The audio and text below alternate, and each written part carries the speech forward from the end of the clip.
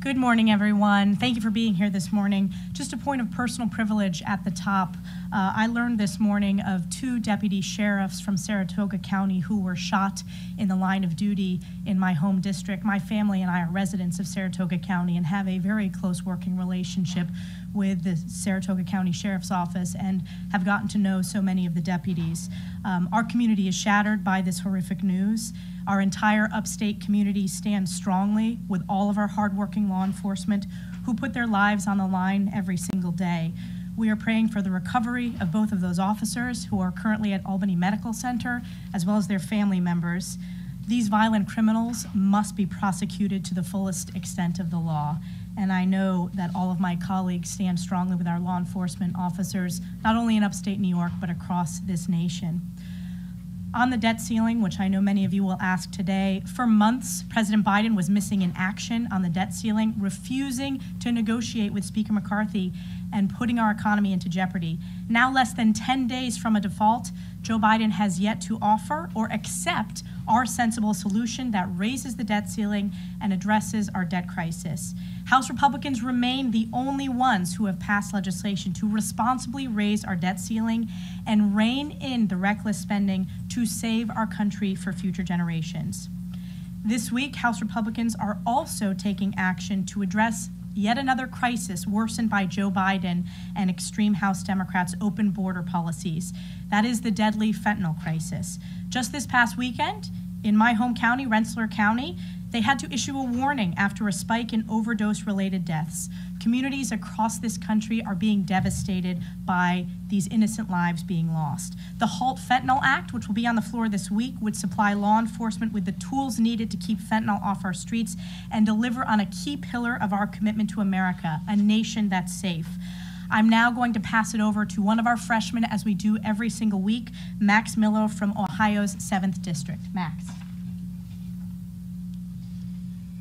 Thank you, Chairwoman Stefanik. We're all here today for the same reason. We understand something that must be done to stop this deadly drug from killing more of our loved ones. Last month in Cuyahoga County, law enforcement confiscated rainbow fentanyl, which is designed to market this deadly drug to children. Simply put, this is death disguised as candy. This week, House Republicans will work to ensure law enforcement have the tools that they need to keep these extremely lethal and dangerous drugs off of our streets. Just last month, local law enforcement, the DEA, and the U.S. District Attorney's Office busted an organized drug trafficking ring of 18 individuals who were involved in the distribution of fentanyl across communities I represent in Ohio's 7th Congressional District. While we are grateful for their heroic work, we know that fentanyl is still killing far too many people year after year in Ohio. In March alone, 130 people died from fentanyl overdoses just in Cuyahoga County. We cannot sit by idly and allow this poison to continue to wreak havoc on our streets throughout our country. If the current temporary emergency class-wide scheduling orders expire, then many fentanyl-related substances become street legal. Law enforcement loses their authority to seize these lethal drugs. Drug traffickers are empowered to push deadlier and deadlier drugs on our streets, skirting federal law by changing as little as one molecule in the fentanyl formula to create legal variations. And Customs and Border Protection loses the authority to seize these substances as they cross the border, which is the primary way illicit fentanyl enters the United States after being made in Mexico with chemicals imported from China. Thankfully, the House will take action on the Halt Fentanyl Act this week to make permanent the temporary class-wide scheduling order for fentanyl-related substances and give law enforcement the tools that they need to keep Americans safe and to save countless lives across this country. I thank you, and it is my honor to introduce Representative Morgan Griffin out of Virginia. Thank you, Max. I appreciate that. Max got it right, and he laid out the main issue in this bill, and that is we want to make sure our law enforcement has the protection that it needs. They don't have to be chemistry majors in order to work on the border or to be in law enforcement. They need to be able to just to say, okay, it's fentanyl. And what we found was, before we had the temporary order in place, was that the bad guys, the Chinese importing the active pharmaceutical ingredients and the Mexican cartels, were trying to figure out ways to come up with something that had just as much punch as fentanyl, but was just a little bit different in its chemistry makeup. And by doing that, they were able to challenge it in court as to whether or not the substance was even legal. There are, according to the testimony in front of the Energy and Commerce Committee, there are 4,800 potential fentanyl analogs, or as we've defined them in the bill, fentanyl-related substances. Now, we've only tested about 37 of them. We found one that may have some potential, needs more research, and that's why this bill also has a research component that allows the universities to do the research. Maybe there's something out there that we'll find that will be able to stop the effects of fentanyl, because Narcan does not really do a good job on that right now.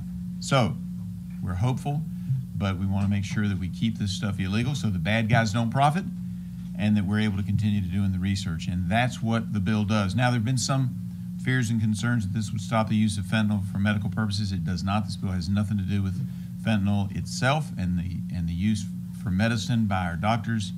It is only the fentanyl analogs that are affected by this bill. And I now turn it over to our great whip, Tom Emmer. Thank you. Thank you, Morgan, and Elise, all of us. Our thoughts and prayers are with you and all the residents of Saratoga and the great law enforcement folks that you have there. As our conference chair already indicated, we're 9 days out from the Biden administration's default deadline. And one thing remains absolutely clear. Whatever default Joe Biden is threatening is on Joe Biden. For more than 100 days, Speaker McCarthy has called on Joe Biden and Chuck Schumer to negotiate a responsible debt limit plan. What has Biden done instead? He gaslights the American people and then flees to Japan. What has Chuck Schumer done? He passed a bill naming the month of March Maple Syrup Month. Under Kevin McCarthy's leadership, House Republicans passed an American plan that responsibly raises the debt ceiling while reining in the Democrats' out-of-control spending. To this day, we're the only ones that have provided a solution to avoid default. It's now up to the president to come to the table, with some ideas so that we can make real strides to address this issue. Otherwise, pass our bill. It's over in the Senate.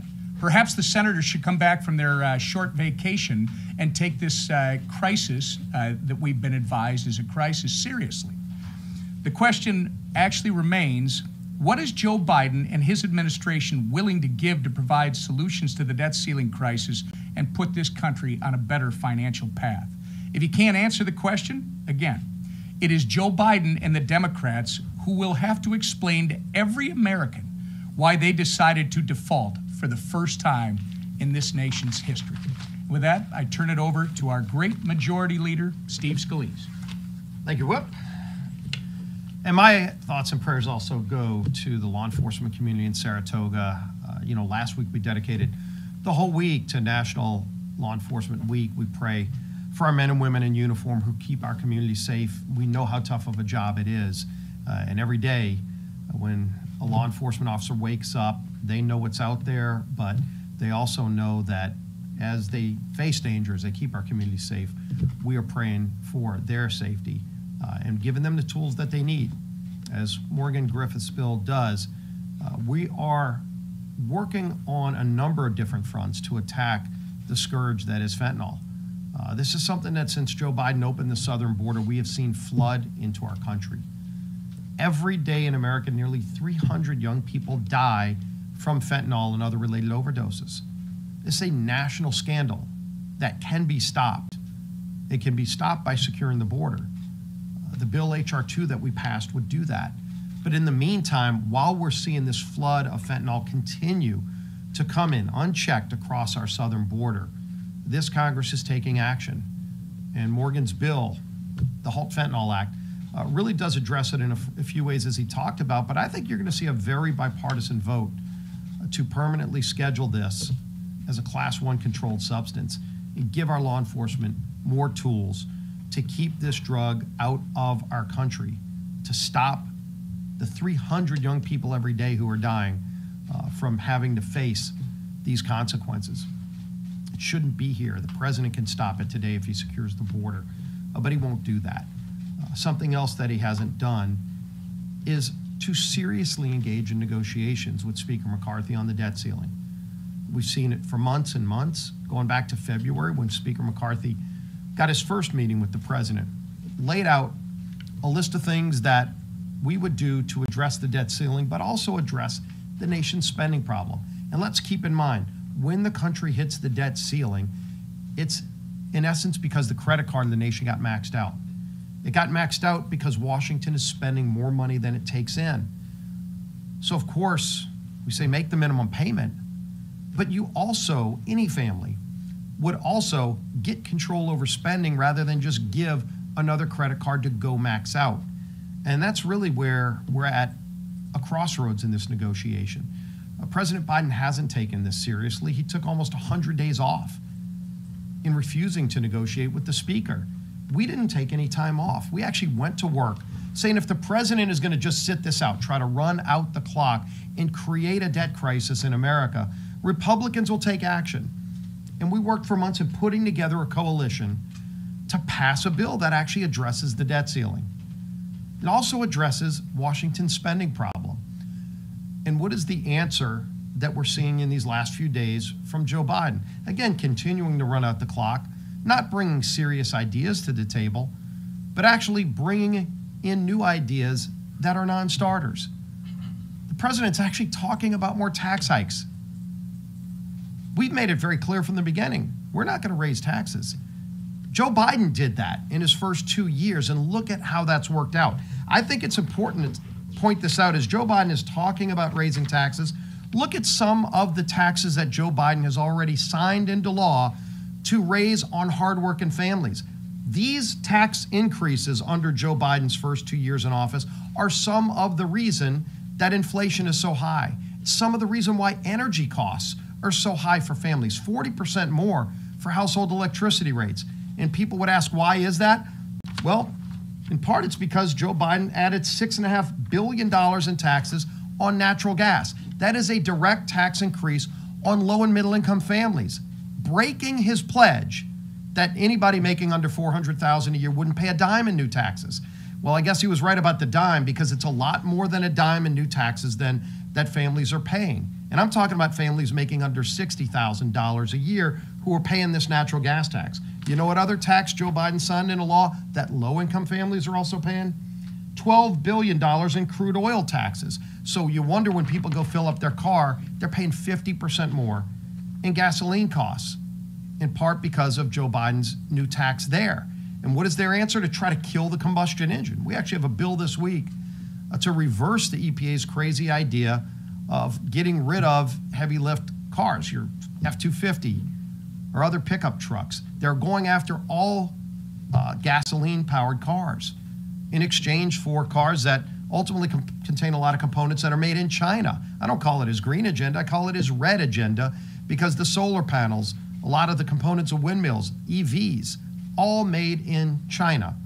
And so the president keeps taxing those low-income families. $1.2 billion coal tax, $74 billion stock tax, which hits 401ks. Now, maybe President Biden thinks only the billionaires have 401ks. I hate to tell you, Mr. President, there are a lot of low-income families and middle-income families who have 401ks and are relying on that to be part of their nest egg to retire. And yet Joe Biden added $74 billion in taxes there. And as if that wasn't enough, Joe Biden signed into law $225 billion in more corporate taxes. And where do corporate taxes get paid? By people who buy things. Again, you wonder why when you go to the grocery store or when you go to any other store to buy clothes, to buy any other products, why it's costing 20 or 30% more. It's because all of the taxes that Joe Biden's already raised. And what is his answer to maxing out the nation's credit card? He wants more taxes. Well, the message we have for President Biden is there will be no more taxes. It's the spending in Washington that's the problem, and it's the spending in Washington that we have to address to solve this situation we're in with the debt ceiling. That's why we passed a bill to do it. We passed a bill, the Senate won't even come in to go to work, let alone try to pass their own bill. It's time for President Biden to get serious, bring real ideas to the table, or just say, Speaker McCarthy, the House passed a bill, President Biden ought to support it. And then that bill can get signed into law, and then this whole crisis he's trying to create is over. With that, we'll take some questions. Yeah. Thank you, Majority Leader Scalise. A couple of questions, one for any one of you, and then the second one is for Congressman Miller. First one is, does anyone think the Federal Reserve has played a role in facilitating the current inflationary environment since the beginning of the pandemic? And then for Congressman Miller, what is your reaction to reports that progressives have been pressuring the Biden administration to dump the International Holocaust Remembrance Alliance, or IRA, definition of anti-Semitism? What is your reaction to a Jewish Insider report that the latest draft of the administration's strategy to combat anti-Semitism references the IRA definition in addition to the Nexus definition, the latter which is supported by progressives? Well, bring up Max on the Treasury, on Janet Yellen. Look, she's the one who said that inflation was transitory. They have missed the mark every single time on understanding what was happening in the economy and all the devastation that the spending Joe Biden did in his first 2 years in office were causing. And they were late to react on interest rates, and so they ended up having to overreact and raise rates even higher and higher, creating a banking crisis. So crisis after crisis has been created by their lack of understanding of the fundamental basics of what's happening in this economy, and their answer is to try to double down and do more damage. I'm talking about the Fed specifically, not the Treasury Department. Yeah, but the Fed was late in addressing interest rates. Every economist will tell you when you have inflation rising out of control, interest rates ultimately have to tame inflation, and they waited so long that they ended up having to jack up interest rates a lot higher than they should be right now, and they still haven't gotten control of inflation because Joe Biden won't get control over spending. That's what the debt ceiling negotiation is all about. And for your question, and I am aware of it, it's absolutely troubling. And there's one party, in my opinion, that has always stood by Israel, and that is the Republican Party, where I believe that more than 90% of our conference are Zionists. And if you look at the political influence that this administration has had over Israel and with their judicial reform, that's for Israel to work out, not for the United States to enter into hand. But we see this time and time again that this administration and these individuals and our colleagues on the left like to change definitions to fit their narrative. That's exactly what they're doing. And I was just in Israel a couple of weeks ago with Speaker McCarthy. And when we went there, you're able to see the dichotomy between where they are and where we are here in America and our views on them. It is extremely troubling that this administration is not as supportive of Israel as what we've seen. And this is just more of the same tack by President Biden and this administration to hammer on the biggest ally that we have in the Middle East, which is Israel. So, thank you. Thank you. I wanted to ask you, so a lot of your Freedom Caucus members still don't believe that June 1st deadline is the actual hard deadline for a default that Janet Yellen has provided. One, do you believe in that deadline? What do you think of your members' skepticism about it? And then two, I just want to ask, do you think she should testify before Congress? Well, we'd like to see more transparency on how they come to that date, but Janet Yellen herself actually left the door open to delaying that in her tweets yesterday. The comments that she sent out yesterday implied that it's June 1st or later, giving some openness to the idea that June 1st may not be the so-called X date. So, haven't really been able to see a lot of transparency, but it looks like they're hedging now and opening up the door to move that date back. Last question. If Secretary Yellen or the executive branch needs to prioritize what gets paid, does Congress have a say in that, or is that within the power of the executive branch to say federal workers don't get paid, Social Security checks don't go out? How does that work in your view? Well, first of all, the real solution would be to pass the bill that the House passed. I don't know what methods they have. It seems like she's indicated they've looked at some different options. Like to hear what she has to say about that. All I know is we passed a bill to resolve this. No one in the Senate has moved to try to pass legislation. Again, if they've got a different approach, Chuck Schumer's really good at trying to criticize other people's ideas. I've yet to see Chuck Schumer's idea that can pass his chamber. We came up with ideas. We actually not only talked about them, we put them on paper, and then we put the votes on the board to pass them. And no other chamber's done that. The president, while criticizing the only plan that's passed, hasn't put anything on the table serious himself that could even pass the United States Senate. We'll do one more, yeah. Do you think that the debt limit is still a constructive mechanism for shaping American fiscal policy? Well, at some point, you've got to have a limit on how much the federal government can borrow. We want to get back to balanced federal budgets. And again, we've been there just at the beginning of this century. It was 2001, we were balancing budgets. We need to get back to that point. And the only way you do it, I mean, the real problem is today the federal government's still taking in money in many ways record amounts. Problem is it's spending too much, spending more than it takes in. For every $100 that the government takes in, it's spending $129. No business could be run that way. No family runs themselves that way. What we're trying to do is say, let's address the debt ceiling, but let's also address the extra $29 out of the 100 that's coming in that we're spending that we don't have, and get it back to a balanced budget. We're working out a plan for overtime to do it. The president doesn't even want to engage in that conversation. That has to. Debt limit the best way to do that, or does Well, there's got to be some mechanism to tell Washington that you can't keep printing money that you don't have, because ultimately it's future generations that pay this. It's just like President Biden's idea to just wave the magic wand and say nobody has to pay their student loans back. Every taxpayer in America is going to pay $3,500 per taxpayer for the 13% of Americans who would not have to pay their student loans back. Is that fair that somebody working 2 jobs is going to have to pay $3,500 so that somebody else doesn't have to pay a loan that they signed for? At some point in time, somebody's got to pay these bills. And Washington can't keep spending money it doesn't have. And so we're at the table saying we've got to get control over spending. We rebaselined the pre-COVID spending numbers, which is very reasonable. That was in our plan that we passed. We also included growth provisions to grow the economy, to get more people work requirements. Think about this. Again, Joe Biden voted for work requirements when he was a senator. That would say instead of spending $140 billion to pay able-bodied adults with no dependents to sit at home, how about you get them back into the workforce? Then they'd be paying into Social Security. That would actually strengthen Social Security. Joe Biden has undermined programs like Social Security by borrowing money from China to pay people to sit at home who are fully able-bodied.